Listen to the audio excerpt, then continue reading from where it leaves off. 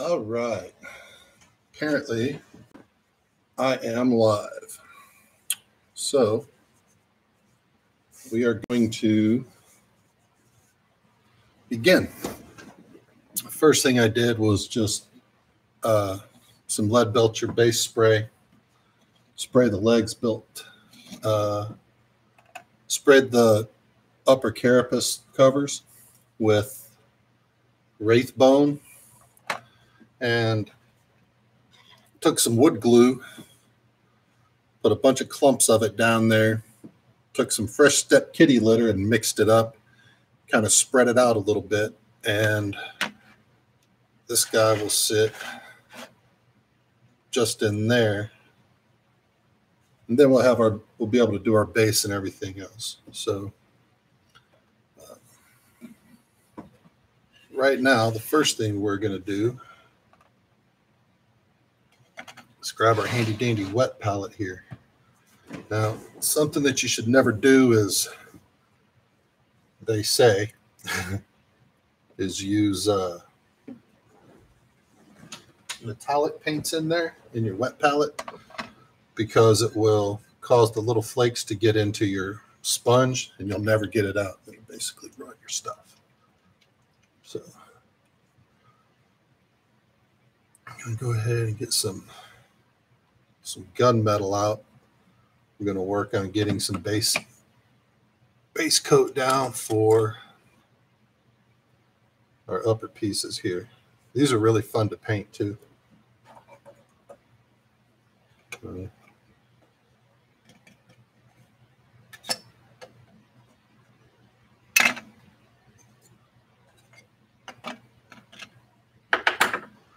I like to leave a little piece on there for a while so I can paint it and hold it without rubbing off all of the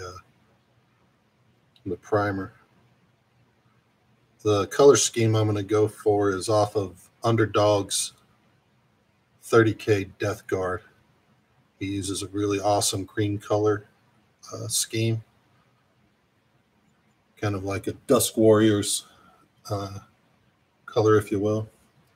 Oh, hey, Anton, what's going on over there, buddy? You're over in France, right? I think. Yeah, you're over in France, aren't you?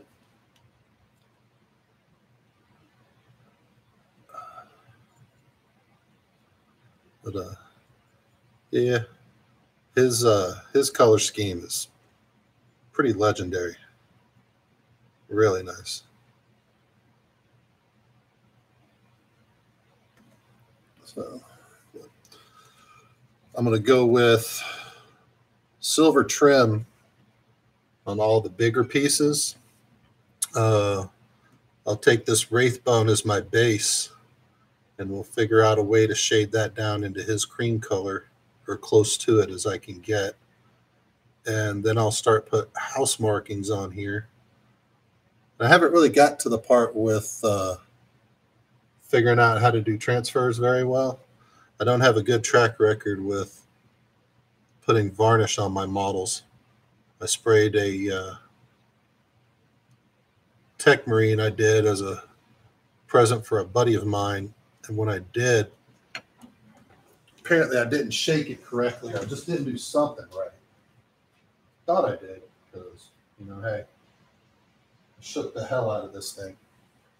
But what ended up happening was this guy got a really crazy dull coat on him, and it kind of, if you look at the back here, you can see where that all got really super dull. It took a lot of the contrasting colors out and put this weird, almost powdery film, like the guy walked through a cloud of flour on his way to combat. I figure I could do some touch-ups and brighten it back up, but not happy with that. So I'll figure that out as we go. But you see a lot of videos where people are like, yeah, don't worry about messing up. Yeah, that's all good. That's great. But here's the thing, man. You got to practice doing it right. If you're just sloppy with it and you're just throwing paint on there, you're going to get it done. It's going to work. But you got to go back through and cover things up and do touch-ups, and that causes weird effects that aren't good. Like you'll get a weird shadowing effect where your tones will be just slightly off around certain details.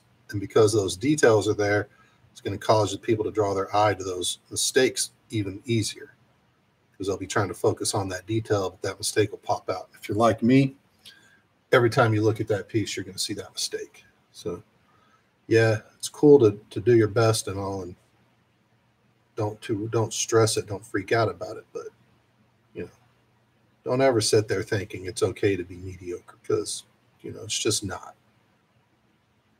Don't get me wrong, I'm not sponsored by Seed Studios or anything, and I'm not good enough to win a Golden Demon, but I'm good enough that I'm happy with what's coming out of my paint table here, and that's what matters. My buddy John keeps trying to tell me to compete for a Golden Demon, but I'm not on that level, not even close to it. I can do some good basic colors and shading and a few details, but my hands shake too much, man. Like, you'll notice not one of my models has dots in the eyeballs. Not one of my models has, no, I take that back. 2 of my models have different shade tones inside the eye lenses of their Space Marine helmets. And it's just my hands shake too much for that. Doesn't work for me.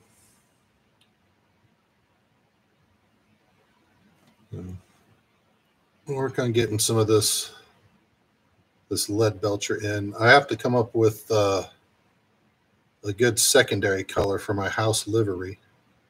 If I'm going to go with that cream color from Underdog stuff, I want something that's going to go with it, but I don't want to look at a color wheel and pick anything directly across from it. The whole purpose is to have a stark contrast in it so it doesn't match, so it stands out against itself. That way, if you have details, like I learned this lesson on my Chaos Knight Desecrator, because I painted it black and maroon to match my Black Legion, my Abaddon's Black Legion. So the details are really, really scarce unless you're actually sitting there looking at it, because it all kind of blends in together.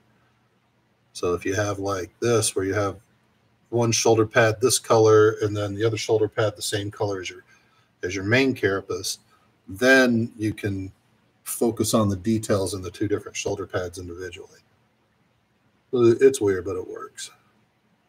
I started out with my Ultramarines. I wanted to do a Psi Titan, a Psi Knight, but I can't get the colors right. I've tried and tried and tried, and I just cannot get the way that they fade the red and the blue into the yellow. I can't get that to work. So I'm going to go ahead and let that marinate for probably a couple of weeks or months.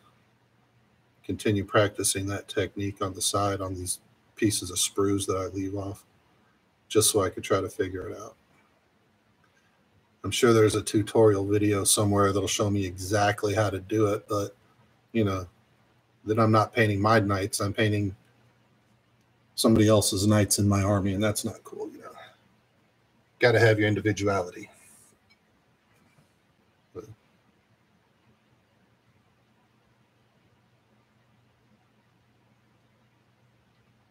there we go. All right.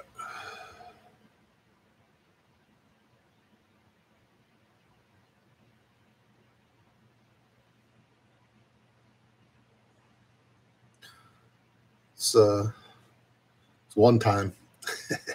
It's one time in Army camp. I'll tell you a story. I was in Germany, and I was getting ready to deploy to Kosovo. My wife was like, "You need something to do to keep you busy while you're there, because you'll go stir crazy." I had a desk job at the time, so really wasn't doing a lot of that cool guy stuff where you're running around and hanging out in the woods. But she bought me a bunch of Warhammer models. I'd never painted any before. We were in a toy store, and I was just like looking at models, and I saw some. I was like, yeah, let's grab those. So I remember I grabbed a Predator tank, a Land Raider tank,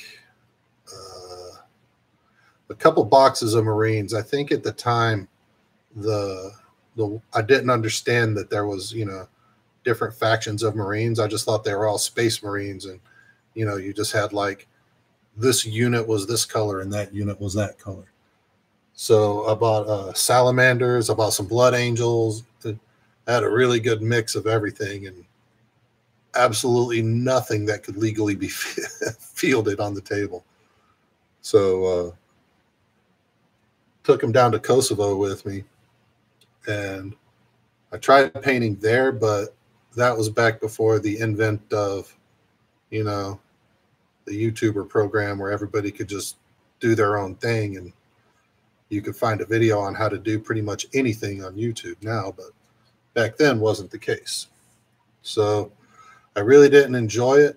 I painted my first Space Marine this weird color of bluish white, and then I took the black paint and I tried to trace the lines with the brush with black paint, because I didn't know that you do a wash on there to get those details to come out. And like I said, I just grabbed a bunch of models, grabbed a bunch of paints, a couple brushes, and off to Kosovo I went. So I got back and I sold it all. I had probably 3 boxes of Space Marines, 2 or 3 tanks, maybe 5 or 6 different paint pots, and then 3 brushes.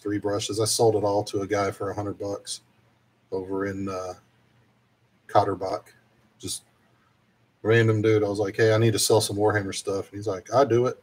So I kind of wish I would have kept them, because, you never know. Back then, I was just like buying stuff right before I left. I really didn't know what I was doing. I might have had some really cool special characters, and it's been so long, I don't really remember what they were, but I do know that I had like 6 from blister packs.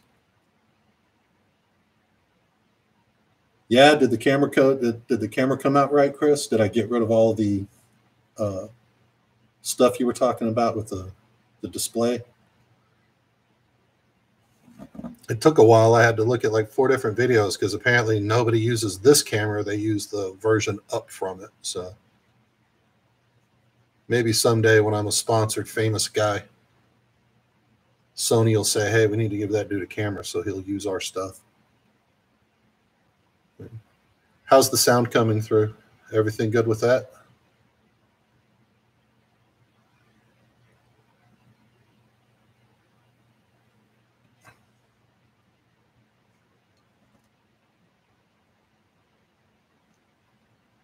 I need to get my OBS Studio certification done so I can do my intro video.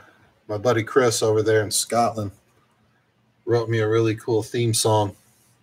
Sitting around one day, he's like, hey, I got a mandolin, a banjo, and a harmonica. You need a theme song. He whipped me out a theme song. It's pretty awesome. I'm kind of excited. I've been running around getting stock footage so I can try to build a little quick 20-second intro video for this. Because, man, I really appreciate the effort you put into that, Chris. Thank you, man. It's awesome of you, brother.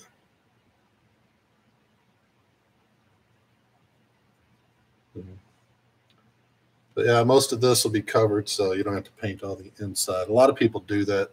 I watched a video from who's those guys? One Mind Syndicate this morning. Guy was working on his Custodes biker dude, the hover bike.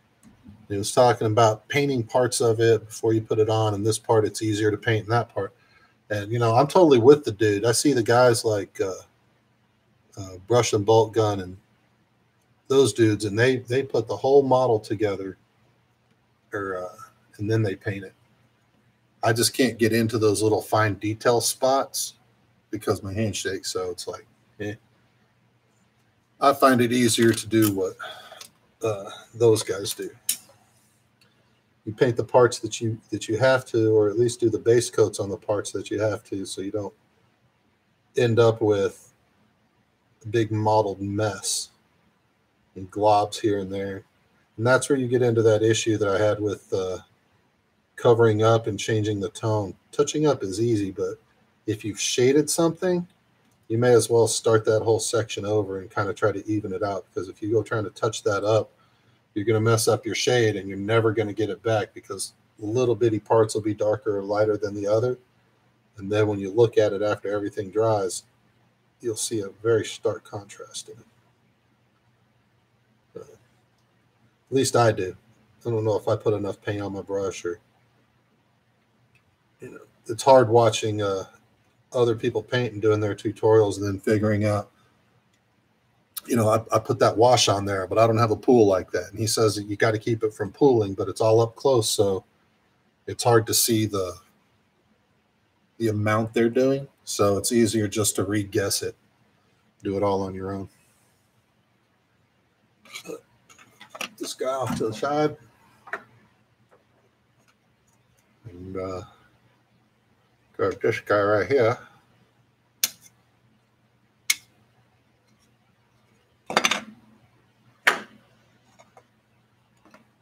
Get him going.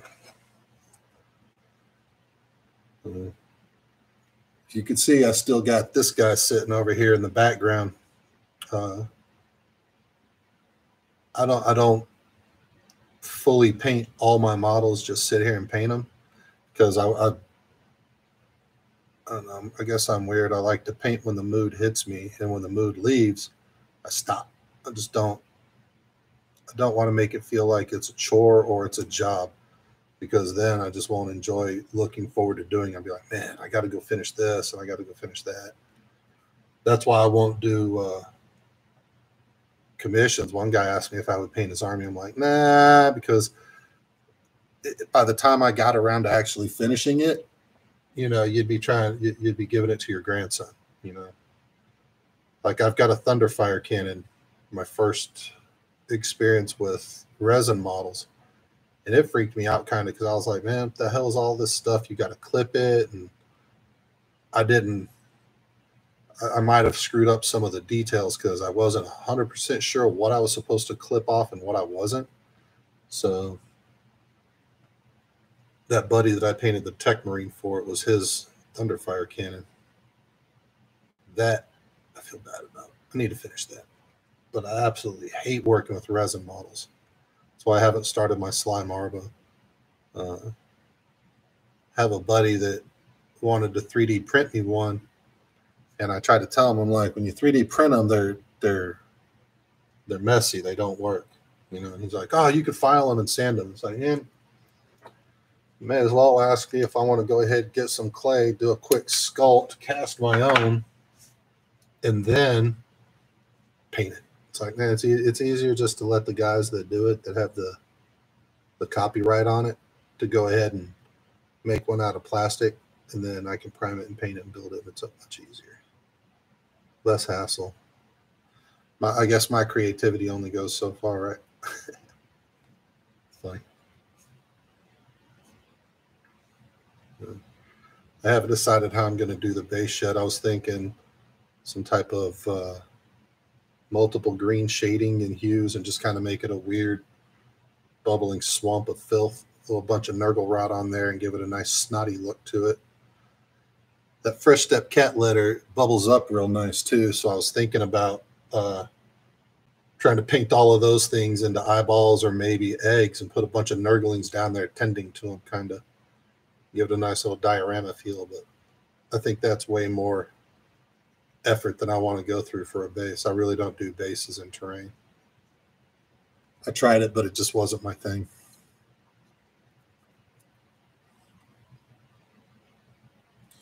Yeah, you know, Soda was telling me about that. He's printing me, actually making me a Space Marine helmet.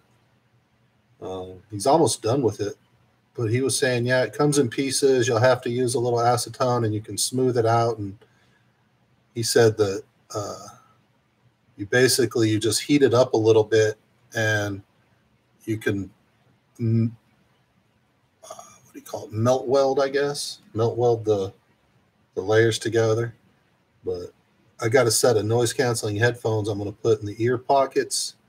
I've got an old M40 mask left over from my Army days that somehow ended up in my bags. So I got an extra pro mask.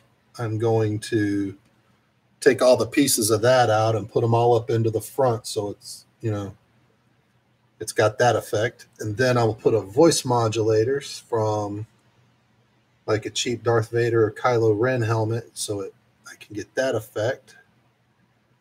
And for the lenses, I've actually been looking at these glasses on Amazon, and they're like blue blockers, but they're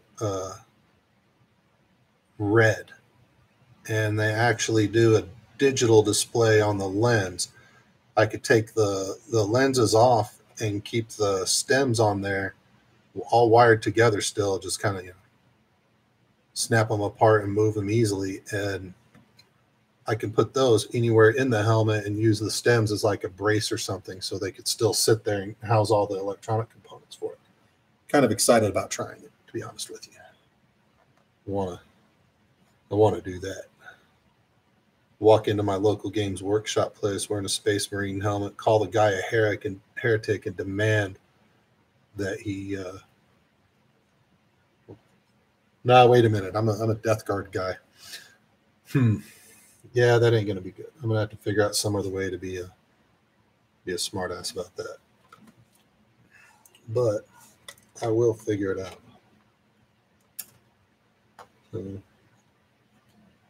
Yeah. You know what, Chris? I need to move the camera and go above, because I see my arm is in the way. And it's hard to keep looking at the camera or the computer to try to figure out where stuff is and move. So, oh, well.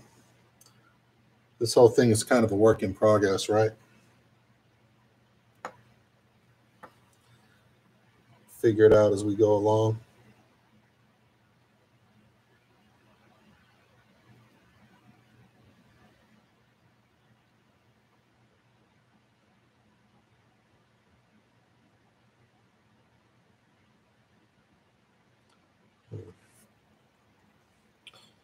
There we go. Got two shoulder boards based. I use gunmetal on those, I think. Yeah. Use gunmetal on those. It's close to lead belcher. No, I don't. I do not have a mount. I got a little tripod. I mean, I'm sure I can figure out a way to stick it up here somewhere. Maybe put it up here behind me. Up there. So it looks down from where the window is. Out our brushes. Let's get something. And what color are we going to go with?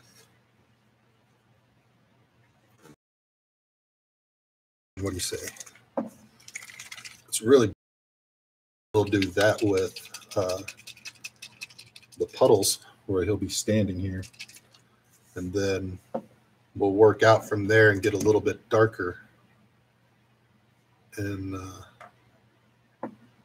see what we can blend. Yeah. Threw a couple of handfuls of sand on this yesterday too, just to kind of roughen it up where he'll be standing.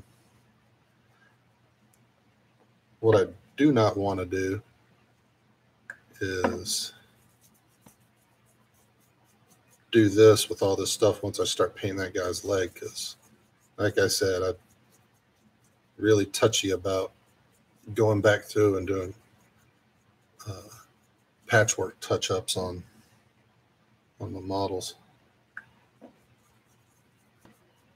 It's probably the last time I'll need to dip that in the bottle, because the Sear Gray primer that's on this is looking like it's getting a little Saugalicious. Yeah. Yeah. I got a solution now. Get this. Put a couple drops here. Out there. There we go. Wash that dropper out and finish up this real quick. This is the part where it's okay to be messy, yeah? So get this down. Let that start to dry out. And I can already tell this is going to be okay. This is how this will work. So what we'll do is, for the green swampy snot base, yeah, there's a guy over at he's a British guy. It's called the Terrain Tutor. I saw him use that same static thing. You sprinkle it on, and he used a magnet, I think, and had it all stand up. And he actually showed that you could do growing wheat that way. But it was the same principle, I think. Yeah, that's a little bit above my skill level, buddy. I wish I could pull that off, but you know, that requires a dedication to the hobby and a bunch of money that my wife would really not be happy I spend. I spend enough as it is. All right, so we got our base started. When this dries out, what we'll do is we'll darken it, and I'll get some, let's see. We could take some warped stone glow and some moot green, these really super bright colors like this, and these technical colors, they give a nice shade or a nice shine effect, iridescent effect when you mix them with the paints. And what we'll do is I'll just do some circles coming out, some wavy lines like waves, and then we'll blend those, wet blend them with some more shade, and it'll just look like the nastiness spewing out and changing colors as it goes out. Really nice effect. So got to get this guy done and do all of these pieces. So for those, I'm actually going to use lead belcher. It'll be a different tone. You can see here the legs were sprayed with lead belcher, and this is a much brighter tone. When you start throwing highlights and shades on there, you could definitely tell where the tones change and darken and light. So this guy, we're going to use some lead belcher, and we'll get all of the pipes on the front of him done. Start getting this carapace going. When I go around and do the front piece on this,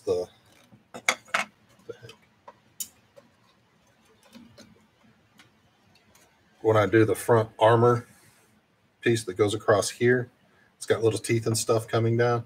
That'll be in that silver color, and you'll be able to definitely see the difference there. So you can go with multiple different what's the guy do? Contrast colors. You could go with contrast colors on these, and I'm going to use quite a few of the contrast colors. I don't like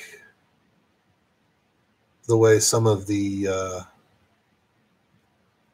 flesh colors look. Seems to me like they're all like the same.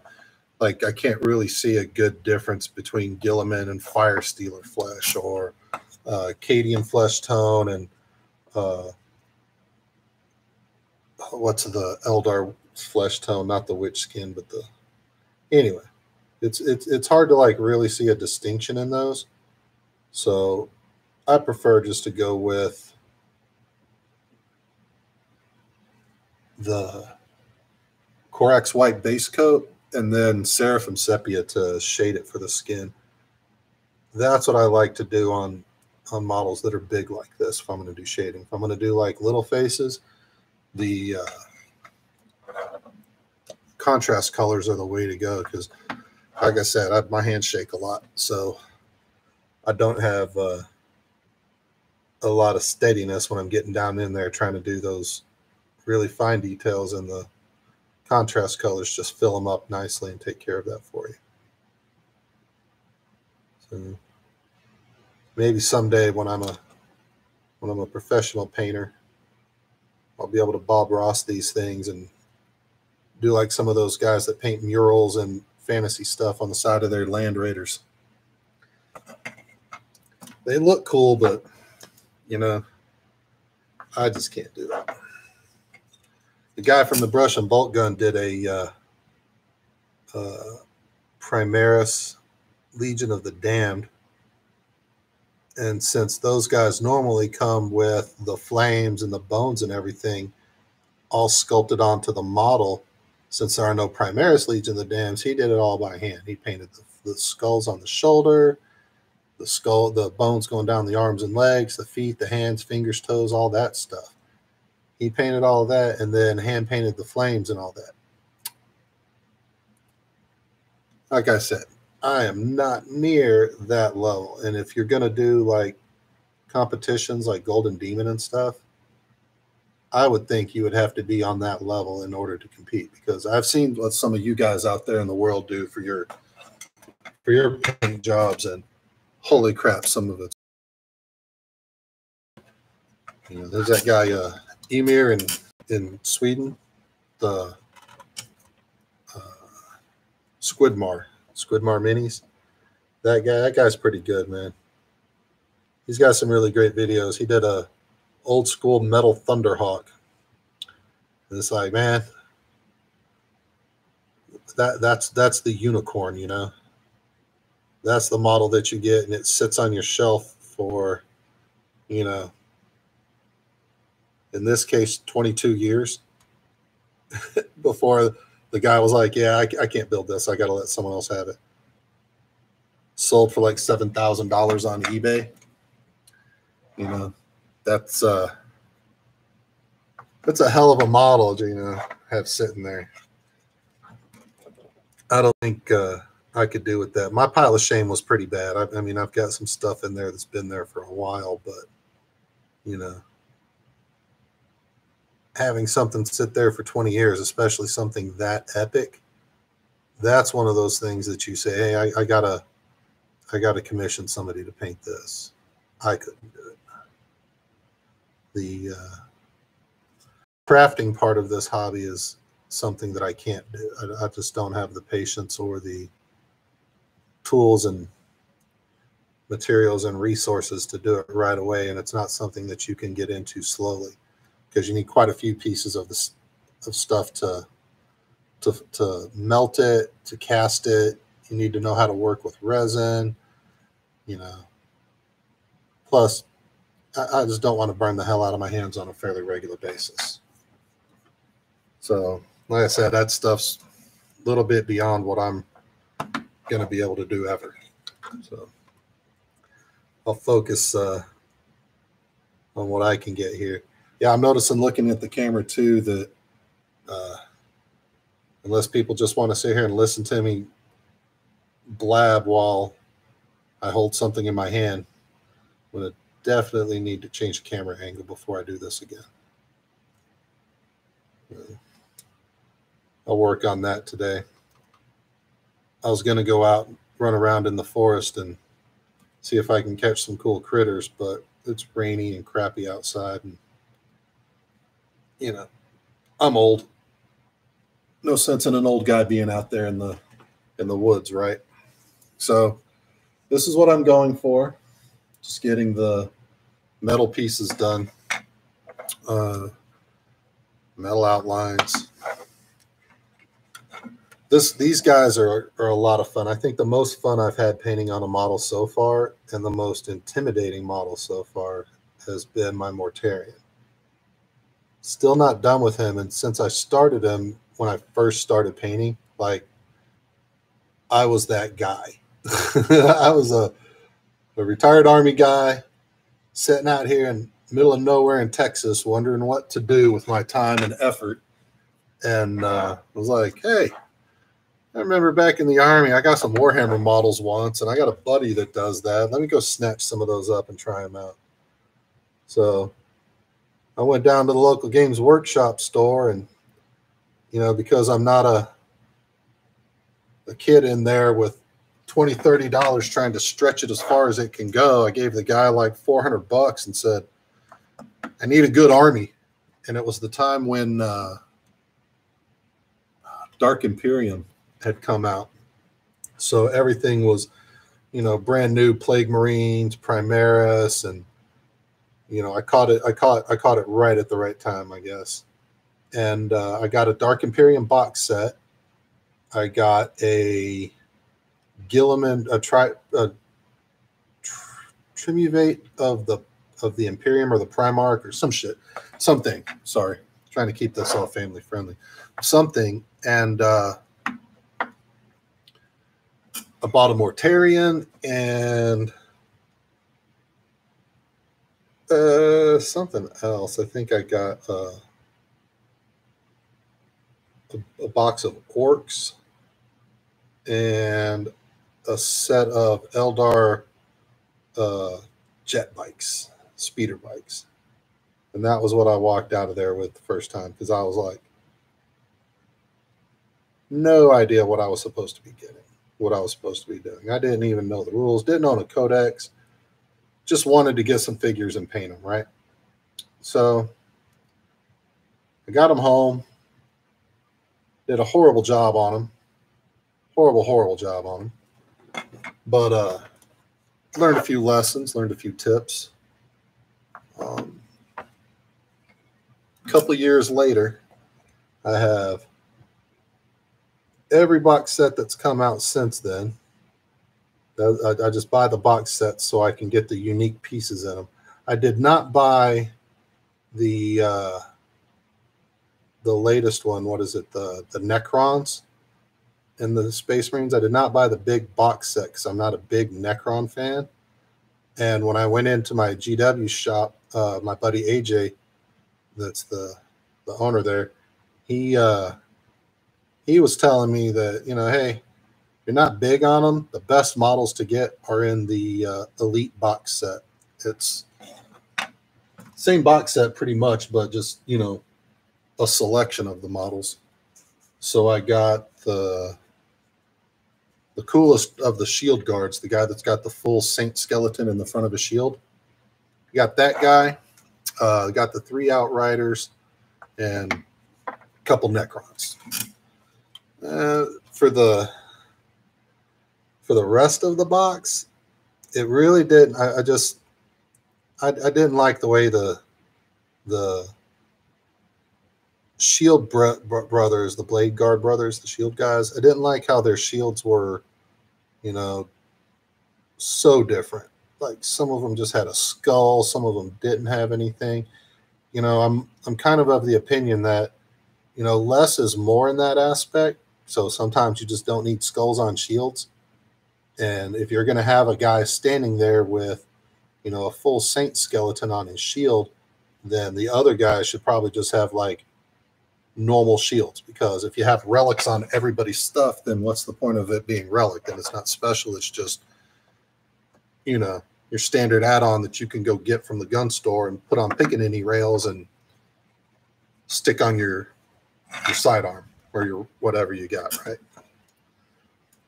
Start making everything too modular and put it in steps where it's like, okay, this guy has a full skeleton, but this guy's got 80% skeleton. Well, this guy that'll stand next to him will have a 20% skeleton. And it's like one of those evolution maps that you see of guys crawling out of the water, the whatever animal crawling out of the water and turning into whatever it is it's supposed to be.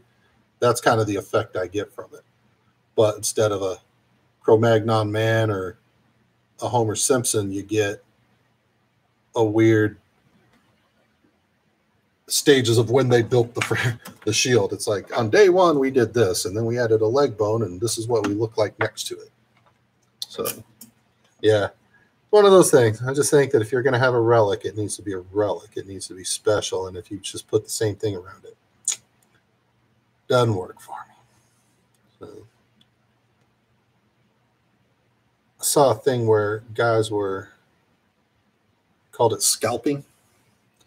Go out and they'll buy like 10 box sets online, or they'll go to a local game store and try to buy them all out, and then they'll take them to eBay and either break them down into parts and sell them, or they'll try to cause a shortage on them and get people to pay exorbitant prices. Like I remember the thing that actually kept me from getting the last box set with the Necrons was the Games Workshop decided to say, we're only going to put out a certain amount to see how they sell. And then they all sold. And as soon as they were all sold, you could see them on eBay for, I think I could have got one for $250 here in Texas. And I saw them on eBay for $450, $550 with multiple bids and lots of people watching. And it's like, yeah, I gotcha. Everybody's got to have a hustle, but you know, try to take advantage of people and cause a shortage and cause, you know,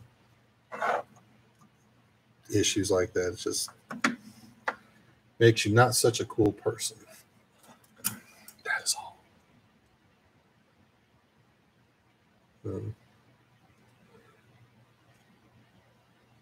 Some videos people are like, I'll speed this up, or how come you don't sit there and paint the whole thing? You could paint that whole Chaos Knight and this song. I'm like, yeah, I probably could, but you know, then it wouldn't be a hobby, it'd be a chore. And I'm a grown man, I don't do chores anymore. I got a whole house full of kids down there that do the chores. That's their job. So, but I have been going for 42 minutes on this. So I'm going to go ahead and clean up and try to clip this at the 45-minute mark. That's another thing, Chris. I got to try to set a timer or something that I could see so I don't lose track of what I'm doing and do this for longer than I should, because I do have other stuff I need to take care of. Clean these up. And next time, what we will do is these will be off over here. Next time, what we'll do is we'll get the raised portions of this brushed, get some more colors applied. Maybe I'll swing by the local hobby shop and get some tufts of grass and stuff, maybe some little sticks put in there. Got a bunch of nurglings here throw down, let them run around guys' feet. But we'll do the feet from here down. We'll get all of those detailed out and painted so I can actually stick it down here, and we can glue it to this once I get this part done, and we could start doing the details on those. We'll also get the lead belcher parts on the upper carapace finished. We'll get the gunmetal parts on the shoulders finished, and maybe that'll leave us enough time to start figuring out what we're going to do with the weapons. I do want to do the right arm as a weapons claw, and I'm going to do the left arm as the Reaper chainsword. That's what the box art has. But I'm also kind of like, maybe I put the Reaper chainsword and the big cannon on this guy. So, all right, well, we are 44 and a half minutes in, and I want to thank you guys. Appreciate it, Chris. Thanks for helping me out with being my man there in the internet, telling me what I'm doing right and wrong. You're awesome, brother. Don't ever change.